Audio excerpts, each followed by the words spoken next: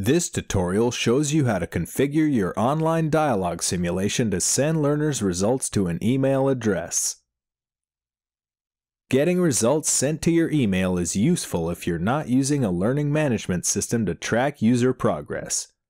To set up this option, go to Properties. Note that I have enabled simulation evaluation by checking this box. Now go to the Results section. If you like, you can have results sent to each individual user's email by checking this box. To have all users' results sent to an instructor's email, check the option Send Result to Email and enter an email address. Now let's look at detailed results. If you check this option, you can customize how the results email will look. Here you can change the email sender.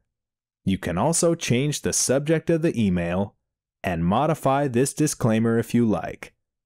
Down here is a list of messages that will be included in the email.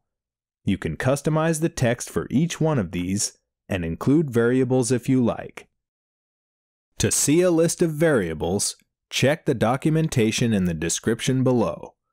To reset all these options to default, click the Reset button.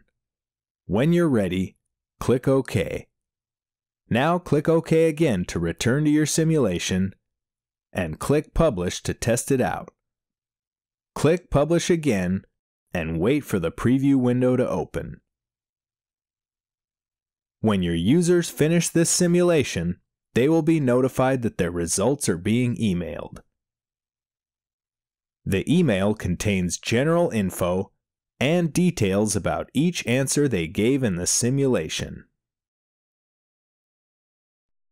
Did you like this video? Give it a like and subscribe to the iSpring YouTube channel for more updates.